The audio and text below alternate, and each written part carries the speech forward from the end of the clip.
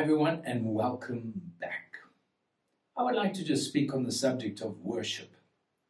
You see, so often we limit worship to a Sunday morning.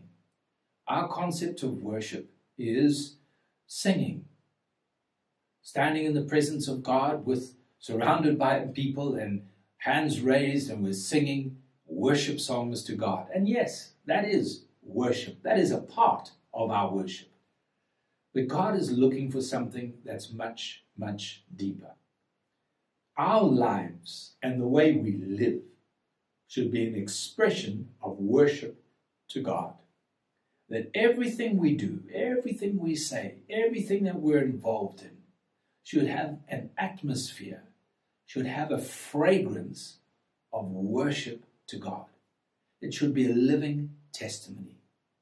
See, Jesus said in John chapter 4, verse 23, speaking to the woman at the well, he says, "The hour comes and now is when true worshippers shall worship the Father in spirit and in truth. For the Father is seeking such to worship him. God is a spirit, and they worship him, must worship him in spirit and in truth." So it's not just singing, but there's an attitude of our hearts. It's truth.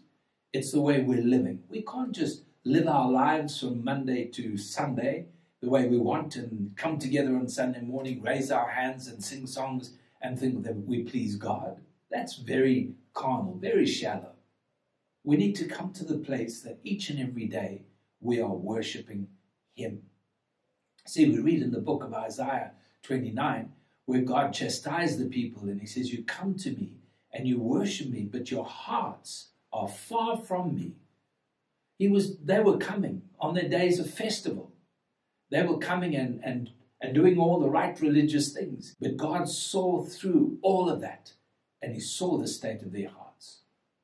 So that's what God is wanting to speak to us today. Worship, to be a real worshiper in spirit and truth, is to have this heart that whatever I do, whatever I'm involved in, the way I speak, the way I behave, the way I conduct my daily life is worship to the Father. It's giving glory and honor to him. There's a fragrance that emanates from me in my daily life to the Lord. And that's the worship that God is looking for. So we all have a long way to go.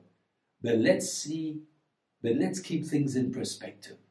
And let's set our hearts to be men and women of worship, true worship, spiritual worship. That's what God is looking for. May the Lord help us. God bless.